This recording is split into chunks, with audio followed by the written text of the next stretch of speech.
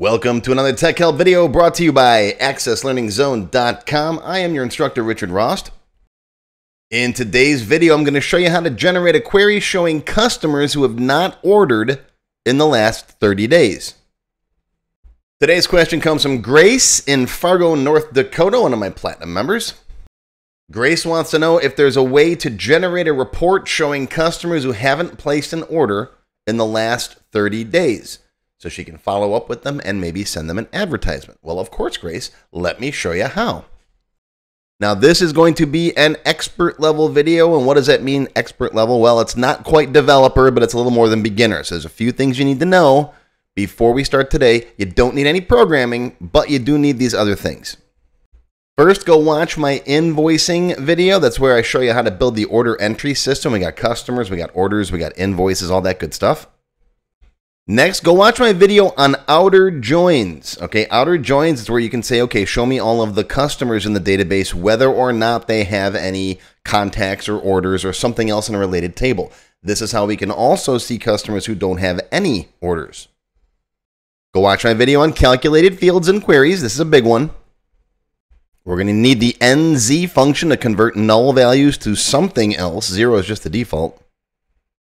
We're going to need to know how to make an aggregate query. That's where we can group stuff together by some field. We're going to group together a customer, group all of his orders together, and show the maximum date. So we get the last date that they placed an order. And of course, you need to know how to use query criteria. Now, if you haven't watched any of these videos, go watch them first, then come on back. I will wait for you, even though you're holding up the class. Go on, go watch. I'm just kidding. These are all free videos. They're on my YouTube channel. They're on my website. Go watch them now, and then come on back when you're ready.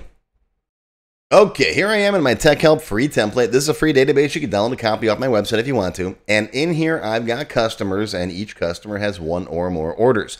So I want to find what the most recent order date is for each customer. And then I want to say, okay, I want to see which customers do not have an order date that is older than 30 days ago. And remember, the way dates work, right? Higher values are further in the future. So I'm going to look at today's date, go minus 30, and show me everybody who's got maximum order dates less than that. Make sense? Okay. So let's go and start off with a query. So create, query design. I'm going to bring in my customer and my order tables.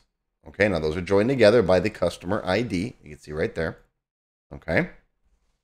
Bring in the fields you want. You could bring in customer ID. Let's bring in first name and last name. If you want to, also optionally, I've got an is active field down here. You can use that to indicate if a customer is no longer, maybe they died or they moved out of the area, whatever. So you could bring that in at this point if you want to track that. And also over here from the order table side, bring in the order date field. We don't need all the other stuff in here. Maybe is paid if you only want to track paid orders, if that makes a difference to you. But for class, I'll just keep it simple. Now, if you run this query, you get all of your customers that have orders and all of their order dates. You can see some customers are in here multiple times, and some customers are missing completely. Notice customer 3, 7, 8, 9. Those are all missing. So you want to see those people too, right? If you're going to send out an advertisement to customers that haven't placed an order in the last 30 days, well, that also includes the customers who haven't placed any orders, right? So we want to get those people in this query too. And how do we do that? Well, that's where that outer join comes in. We're going to double click on this join line, and we're going to pick the second option here. Include all records from customer T. That capital all is significant, right? I want all of the customers and only those records from order T where they join. So in other words, show me all of the customers, whether they have an order or not. But if they have an order, join it up, right? That's what that does with a little arrow there. Now, when I run this, you can see I'm seeing all of the customers, including Deanna Troy, Wesley Crusher, people who haven't placed an order at all. Okay. Now, I don't want to see customers multiple times. Like me, I've got 2 orders. Okay. So that's where the aggregate comes into play. So we're going to go back to design view. We're going to turn on the totals, make an aggregate query out of this. And for order date, I want to pick max, not last, max. All right, you want the highest value. In fact, I have a whole separate video on why you never want to use first and last. You always want to stick to max and min, all right? Because you could put an order in the system today but backdate it, and that will be the last order. See what I'm saying? So stick with max if you want the highest date. Okay, now we're going to save this query, save it, Control S, and we're going to make this the customer max order date queue. My customer max order date query. All right. You don't always want to try to do too much with one query. And in fact, this is a case where you have to save this, and then we're going to use this query to build another query, right? Because we need this query to generate this max of order date value. All right. Then we're going to put some criteria on this, but we can't put the criteria on just yet. All right. So we got to do some more stuff with it.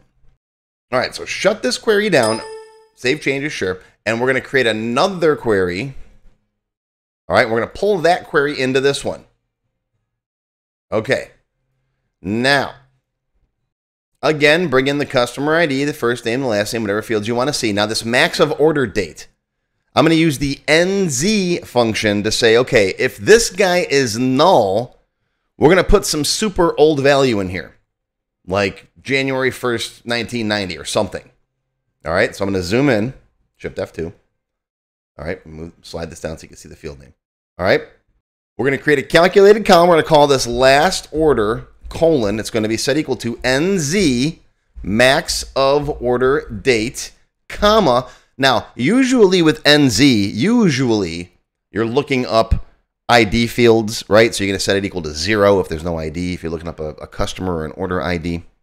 Or if you're looking up a string value, usually you put an empty string in here. If you're looking up first name, last name, there isn't one.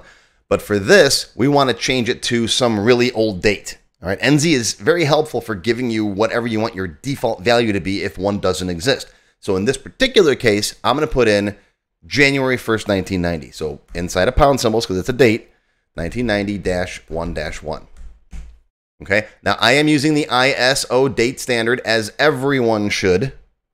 I am on a mission in life to get everyone to use this date format. Year, month, day. It's the only one that makes sense. The only one. Go watch this video if you want to learn more.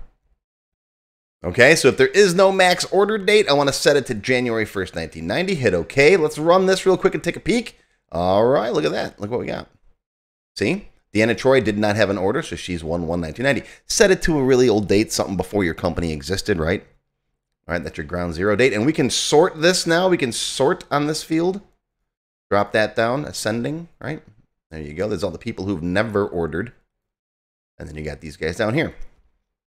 All right, now I want to count the number of days between this date and today. So using our date math, we know that a day equals 1, right?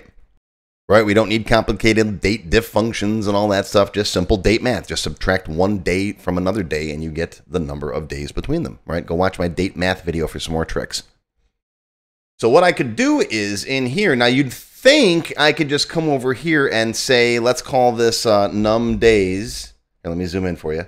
Right, num days is going to be today's date minus last order, which is the value that I created here. You'd think that would work, but you're going to get an error. Why?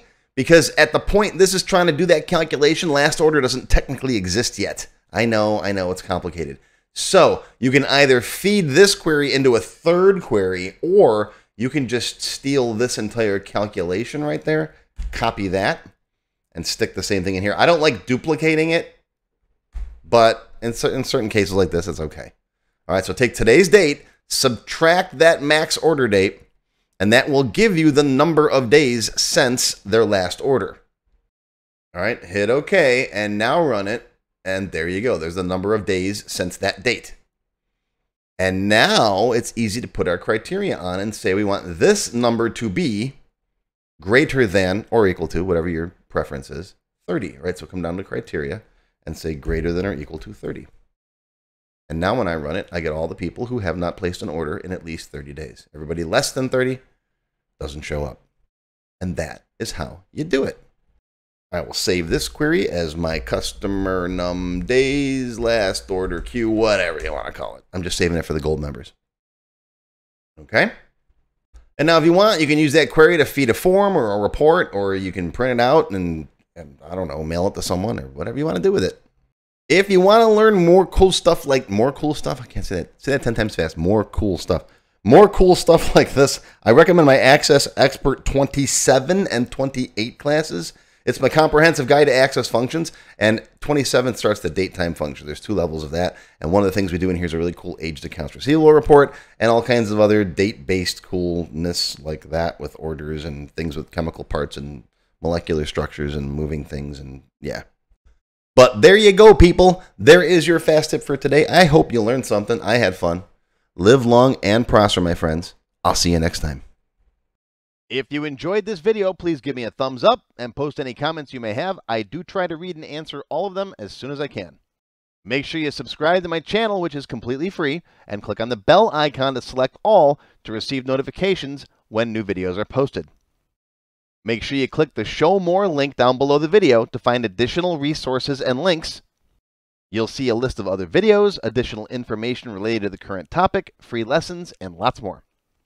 YouTube no longer sends out email notifications when new videos are posted, so if you'd like to get an email every time I post a video, click on the link to join my mailing list. Even if you don't want to become a member, feel free to donate to my tip jar. Your patronage is greatly appreciated and will help keep these free videos coming. I got puppies to feed. How do you become a member? Click on the Join button below the video. After you click the Join button, you'll see a list of all the different membership levels that are available, each with its own special perks. Silver members and up will get access to all of my extended cut tech help videos, 1 free beginner class each month, and more. Gold members get access to download all of the sample databases that I build in my tech help videos, plus my code vault, where I keep tons of different functions that I use. You'll also get a higher priority if you decide to submit any tech help questions to me, and you'll get 1 free expert class each month after you've finished the beginner series. Platinum members get all the previous perks, plus even higher priority for tech help questions, access to all of my full beginner courses for every subject, and 1 free developer class each month after you finish the expert classes. These are the full-length courses found on my website, not just for access too. I also teach Word, Excel, Visual Basic, and lots more. You can now become a Diamond sponsor and have your name or company name listed on a sponsors page that will be shown in each video as long as you're a sponsor. You'll get a shout out in the video and a link to your website or product in the text below the video and on my website. But don't worry, these free tech help videos are going to keep coming. As long as you keep watching them, I'll keep making more, and they'll always be free. Now, if you have not yet tried my free Access Level 1 course, check it out now. It covers all the basics of Microsoft Access. It's over 4 hours long, and I just updated it for 2021. You can find it on my website or on my YouTube channel. I'll include a link below that you can click on. And also, if you like Level 1, Level 2 is just $1. Yep, that's all, $1, and it's free for all members of my YouTube channel at any level, even supporters. Want to have your question answered in a video just like this one? Visit my tech help page on my website. You can send me your question there.